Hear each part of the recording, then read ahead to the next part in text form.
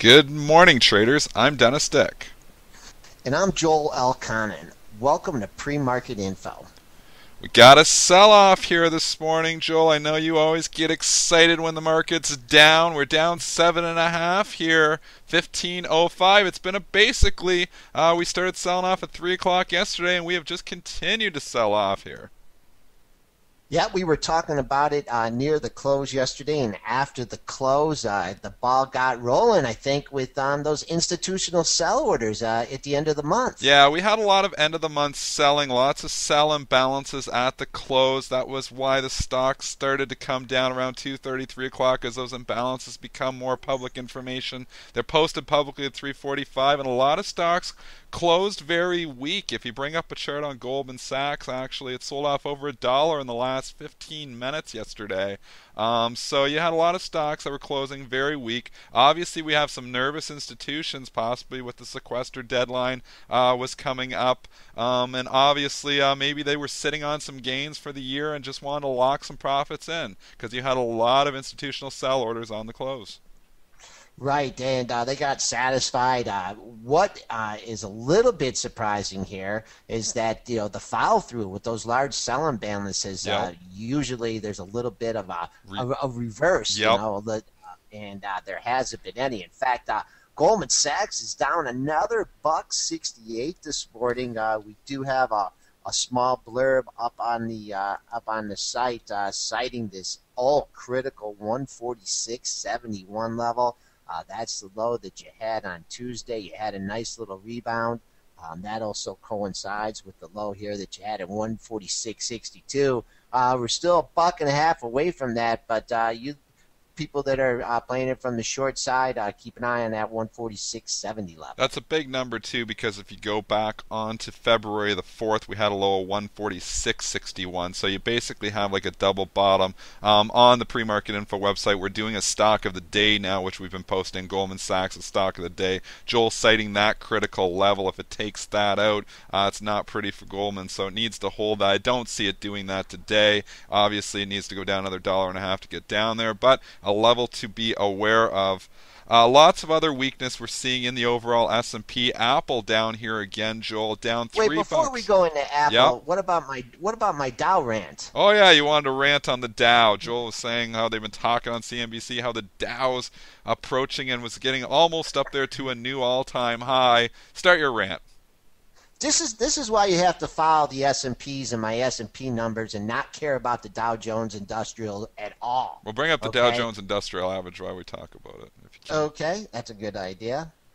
Do. First of all, let's take into account here. As Joel tries to figure out the symbol.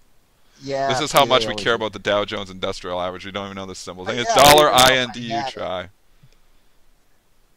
There we go. There we go. Okay, we gotta look at it though from a longer term perspective here, a real long term perspective. Okay. We'll go to the Give us a monthly feel. here. Give us a feel. Oh boy, we have to go back to 2007 when we had the highs here. Back, got up near the 14,000 level. But what they're not mentioning here is how much the Dow has changed in that time. Yeah. All right. Here are the stocks that have been added: Chevron, Bank of America, Kraft, Travelers, and Cisco. Okay, pretty good stocks. What's been taken out is Altria and Honeywell. Okay, those stocks have done pretty well too. But what else has been taken out is basically 3 bankrupt companies. Well, actually, GM went bankrupt, and AIG and Citigroup basically went to zero. Yeah. I mean, how can they make this comparison that the market is back at all-time high? You need to follow a broad-based index like the S&Ps. Yeah, the Dow Jones Industrial Average, just such a poor index. So many people talk about it all the time. I think because it's got the big number, it's got the history behind it, but it only tracks 30 stocks. It does not represent the broad representation that the S&P futures do, and that's why on the show here, we never even bring up the Dow Jones Industrial Average. It's a useless indice. You really need to look at the S&P. It's a nice broad indice. And also the Dow Jones Industrial Average is price-based, where if a stock has a higher price price, it has more weighting. That's ridiculous as well. The S&P is market cap based. It's such a better indice. So I'll give you the rant there too, and I'll go along with you on it. I have no use for the Dow Jones Industrial Average whatsoever either. And if you look at the S&P 500 index, it is still almost 100 points off of its all-time high there, Joel. So you're talking still 10% down from where it made those highs back in 2007.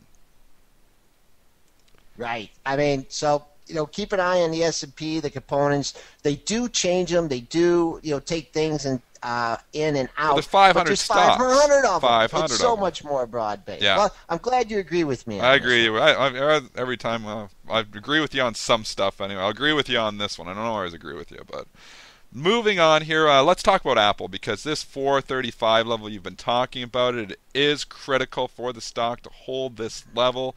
Put that double bottom in after the initial earnings decline back in late January on the 25th and the 28th. It has flirted around with this for the last couple days, got as low as 437.66 a couple days ago. It's now at 438 again. This head and shoulders pattern we've been talking about here is very foreboding. Not sure what's going to happen if it breaks through that 435 support.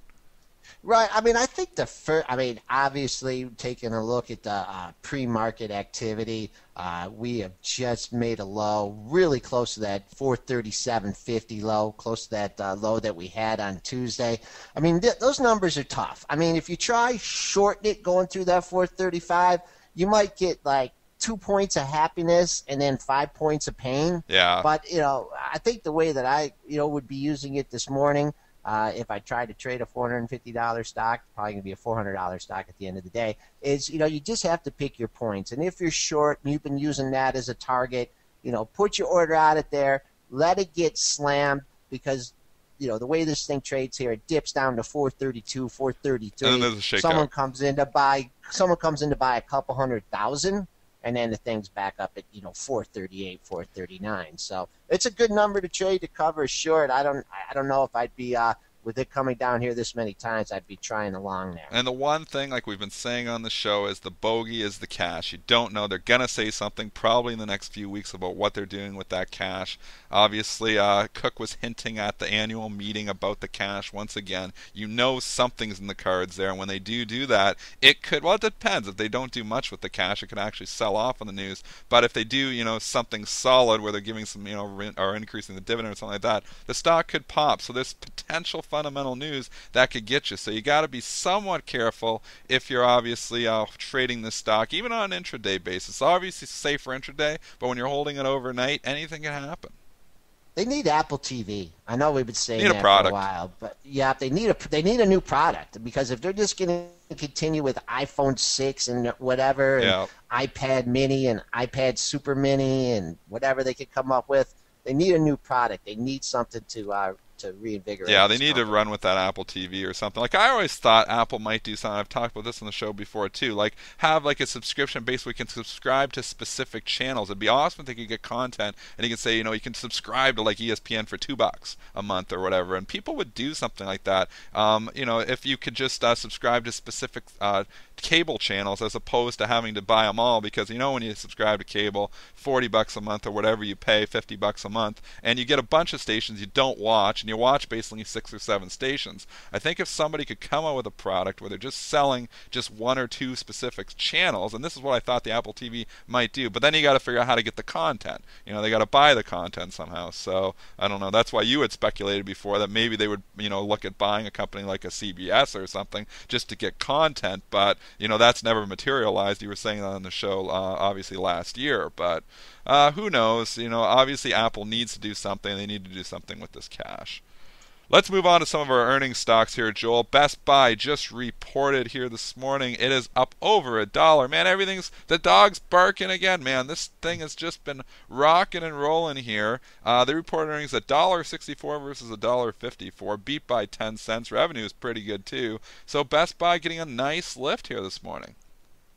Yep, just got a spike up here in the pre-market. Just made a high at 1760.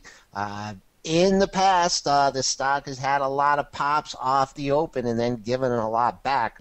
So what we need to do is we need to go to the dailies and Ooh, look where we're coming into here. We're coming into that double top we had on the 19th and 20th, 1770 and 1776. Haven't quite approached that in the pre-market.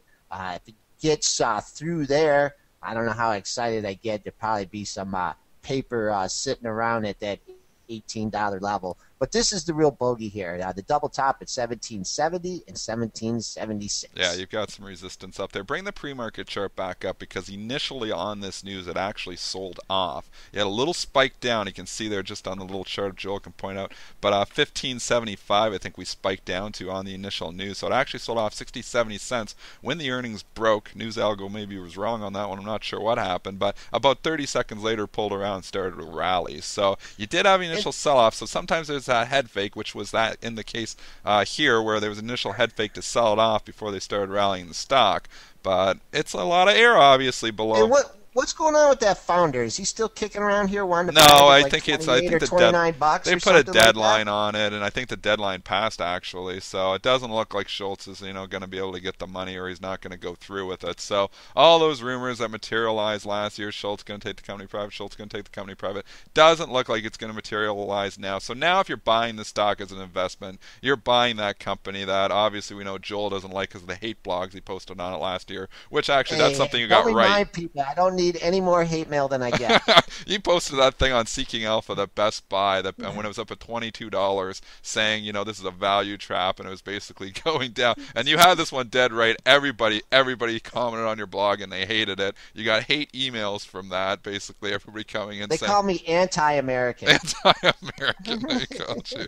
You were right, man. You were right. It's come back quite a bit though. Now it has bounced back. So looking at that whole 17, 18, you can see all the memory there. Look between July and October, how much the stock traded in between 17 and 18 and a half. So you're coming back in this whole area where we found support before. That area is probably going to provide you some resistance. I don't know exactly where it is in this decimal laden world we trade in, but the whole 18 handle is probably going to be littered with some sellers. I don't think this thing's going to bounce back and be at $25. I still think the model is broken. The store is too big. Amazon sells the stuff online. They can sell it cheaper because they don't have the overhead. They don't have the compete. So I think Best Buy long run. I don't love it. Short run, who the hell knows where it goes? But I don't think it's going to get bought out or taken out here now. The Gap. The Gap is gapping, Joel. It's gapping up this morning. 73 cents against estimates of 71. They increased the annual dividend 60 cents from 50 cents. So the Gap doing everything right. The technicals look a little bit scary on this 34 area, but we'll let you take over here. 34.44 is where the euphoria took it to after the announcement. Since then, it got a dip back down to 33, and now back up at that 34 level. So a lot of crazy activity here. So let's go to the daily. I mean, that's always a good indication. But spikes up here again, up to the $33.80 to $34 level. I'd have to use that as minor resistance. Trading above it right now, but there's probably some sellers in the book there that are going to need to get satisfied on the opening print, those GTC orders. Going out longer term on the gap here. You see these highs here on the weekly chart at 34. So 34 is the bogey. I mean, I'm not going to try and pick a top on this, but playing it from the long side, it dips below 34. I think you might run into some selling pressure. I'm going to go a little bit further out than you. If you go back to December 3rd and December the 4th, you had two highs. You had a gap down day on December the 4th where the stock had a high at 34.57 that day. You can't see it on that chart, but if you go back, 34.57, there you go. You're looking at the gap down day now. See it there on the chart. 34.57 was the high that day. Moved down to 30.53 was the low that day. It was a huge range day. That high of that move, 34.57, was the open. It's a very valid number because if you go the day before, you had a high at 34.69. You go the day before, you had a high at 34.64. If this thing starts to get above 34, which it is doing in the pre-market, that 34.60 area is enormous. So maybe you get a little initial selling at 34. If it starts to take that out, I love that 34.60 area. Couple other stocks to talk about. Groupon obviously had a bad day yesterday, and they're firing the CEO now. Mason is out at Groupon. The stock is lifting a bit here in the pre-market, $4.67, so getting a bit of a lift, but nothing really to write home about. What I want to just point out about the Groupon here is it just got the tar kicked out of it in the pre-market. Not really, I can't remember. I think the low was like around 425 or 430. Traded a lot of volume. The stock was down a huge percentage. And then you come during to the day session, and you only made a low at 424. So I think the low was in the pre-market was actually lower than that. And the only reason I'm pointing this out is a lot of times these pre-market parameters can really be a good guideline, of, especially off the open, if the stock's going to have a continuation of the down move or get a little bit of a rebound. And yesterday, the low turned out to be made in the pre-market and right off the opening bell. We were talking off the hop about these sell imbalances here, and I want to go through a couple other charts just from yesterday afternoon that sold off. Bring up a chart of Walmart, because Walmart really had a large sell imbalance and really started to get beat up in the last 20 minutes of yesterday. You can see on the chart it was trading basically up at 330. It was trading up at 71.50, and boom, they knocked 70 cents off of the price. I know you see some spike highs there. Those, ignore those little spikes on the after hours chart. Those are just institutional crosses at the end of the day. Those aren't valid prints, but if you look at the colored lines, you can see where the prints were really happening, and obviously closed on the low of the day from that large sell imbalance. It was trying to lift a little bit after hours, but it's pulling back here with the overall market. I mean, the market's down 9 right now, so it's not surprising that Walmart's down at least a little bit, but relatively speaking, it's holding up quite well. It's only down 15 cents in the pre-market here because a lot of price got priced out of it in the last 20 minutes yesterday when it spiked down from 71.50 to 70.78 in the last 15 minutes. Just for you Walmart traders out there, a lot of support. 3 of the last 4 lows, 70.44 to 70.61. So you are coming in to support.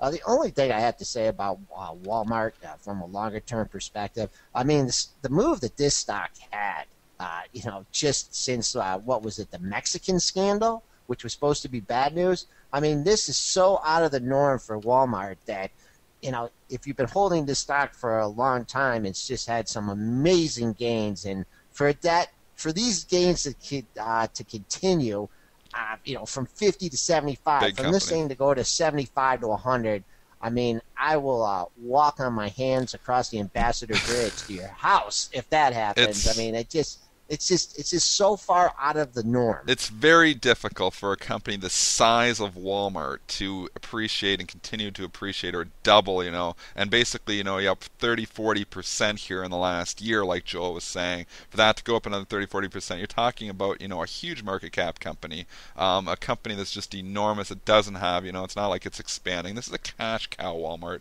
more than anything. The only way this company, really goes up 40-50% is with multiple expansion, and I don't think Walmart's going to come back to these PEs at 20, 30. It's down, and it's a cash cow. It's got those multiples down in the low teens now, and that's probably where it belongs. So it's very difficult for a company like that to continue to just rise. So I think I agree with you. I don't think we're going to see $100 on this thing at the end of next year. So your upside probably somewhat limited. It could go up. It could go up a bit, but I just don't think you're going to see a continuation of last year's move. So I tend to agree with you on that one too. Hal, we're agreeing a lot today. Wow, oh my God.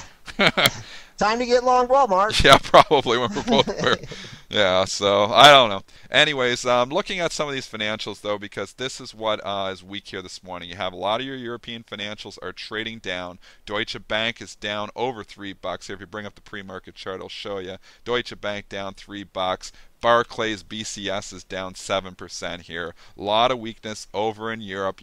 That's going to filter over into our financials. We can see it in the pre-market with most of our financials trading down already. So relatively speaking, I would expect your financials to be weak compared to some of your other stocks.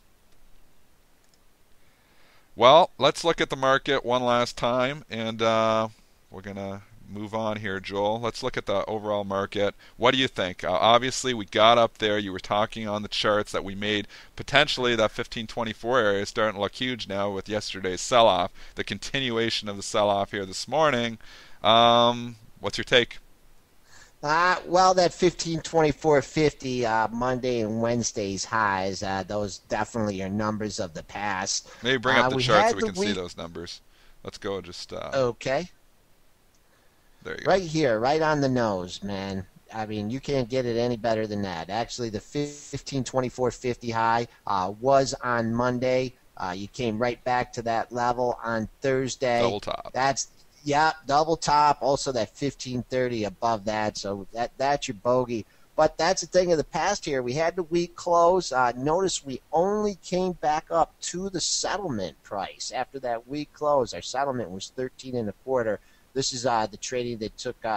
This is right on the close. It opened up at that 4:30 open, which well, actually the 5:15 open, and kept going down. But it's hard. What people want to know about is support, Dennis. And besides the pre-market low of 15.03 and a quarter, what's in there between that and the low 1490s? Yeah, I mean, we blew through that area before. I don't see much down until Wednesday's Globex low at 1490, but it's really going to take a thrashing to get us down there. very hard here. We're 1505. We're kind of in the middle. You know you've got resistance up there in the 1519, 1520 area. So 15 points up from here, you got some great resistance. 15 points down from here, you got some good support. So you're kind of sitting in the middle of a vacuum area. So it's very difficult to make a trade here. It's almost like a coin flip. Obviously, you had some follow through yesterday. Maybe, to get some bottom pickers coming in, trying to pick bottoms here again. But really, you're right. There's no real support until you get down to the low 1490s, where we made multiple lows there a while ago. So it's a tricky market to trade here. It's going to be a tricky Friday, guys, and we're probably going to be volatile too. One thing I do find interesting just before we close the show is the gold stocks aren't up very much. We've had a pretty steep sell-off here, basically from yesterday afternoon and obviously this morning, and gold's only trading up just $1 here. So really kind of quiet that gold's not getting a little more lift here on this. One intermediate number I want to give besides the close of 15.13 and a quarter. We got Thursday's low at 15.0875, and that coincides real nicely with the intraday 50% retracement. So if you are playing along off the hop, you get back up the 15.08, 15.0850 area, you might want to look at that to let it go. Or if you're looking to initiate a short off the open, that might be the level to look at. Well, that's our broadcast for today. We covered the whole spectrum, and we'll be back with you on Monday.